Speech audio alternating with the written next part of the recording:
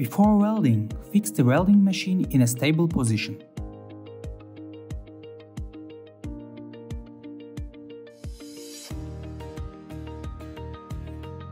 Place welding sockets of the required size to the welding machine.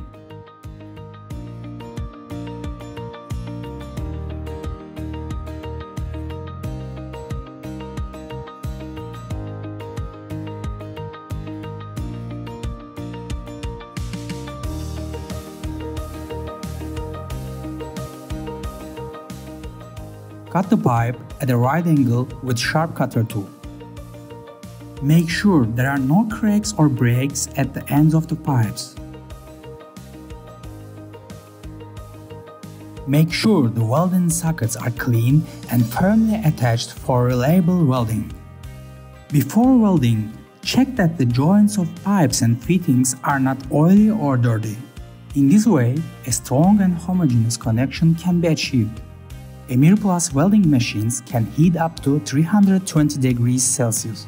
Set the welding machine to 260 degrees Celsius. Wait until the thermostat lights turn off. In cases where the ambient temperature is below 5 degrees Celsius, welding can be performed by heating the welding machine up to 320 degrees Celsius. Quality pipes and fittings shouldn't pass on the welding sockets. Use the pipes and fittings of the same brand for a perfect joint. Since pipes and fittings made from the same raw material reach their melting point at the same time, a strong joint is obtained and the diameter of the passage doesn't narrow. Stick to the heating time indicated in the instructions.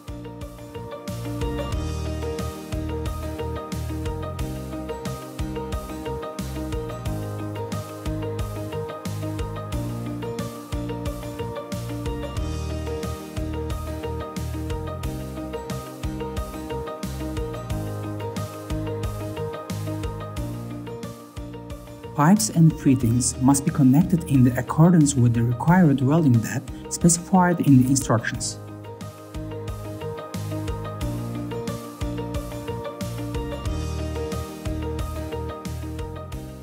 Otherwise, after welding, the passage diameter will be narrowed and the necessary joint will not be provided.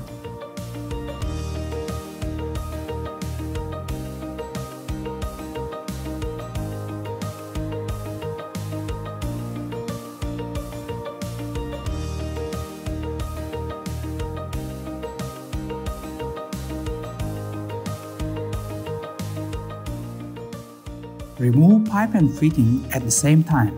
If you join the pipe and fitting by twirling them, then the diameter of the passage will narrow. To keep the temperature of the welding machine stable, turn off one of the resistors when the required temperature is reached. After heating, connect the pipe and fitting exactly along the axis. Fix them in this position and let them cool completely without bending them.